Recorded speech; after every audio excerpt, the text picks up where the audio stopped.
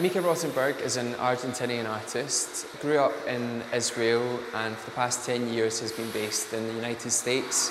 She is exhibiting at the Venice Biennale where she's showcasing a major new piece of work, which incidentally happens to be on at the same time as her show here at Jupiter Artland. Mika Rottenberg works across a variety of mediums which include video installation, sculpture and drawing. The works that we have on display here are all borrowed works from private collections. Very kindly the work 7, which is a collaborative work by Mika Rottenberg and John Kessler, was loaned by the Bergadi Galleries in the Netherlands. The works that we have on show are shown alongside the work by Edwin Burdis. Through methods of joy, he is aiming to cure cancer.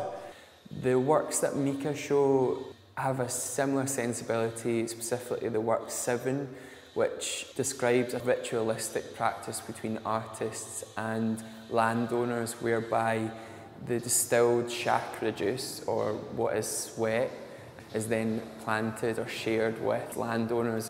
The assumed aim is that the chakra juice will reinvigorate or cure that land, refertilise it.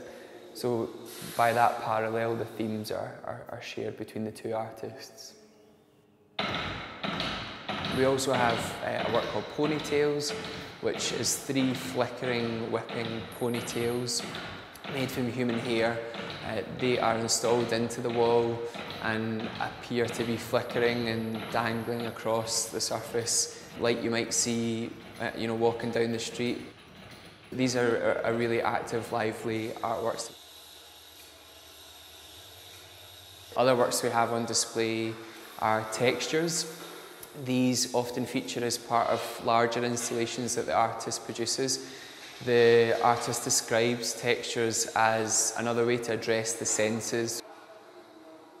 At Jupiter Artland there is exciting contemporary sculpture set across the woodland. Within the galleries at Jupiter Artland we're presenting works that are just as engaging and exciting, and this is the first time that we've shown video work and kinetic sculpture and sound works within our exhibition programme.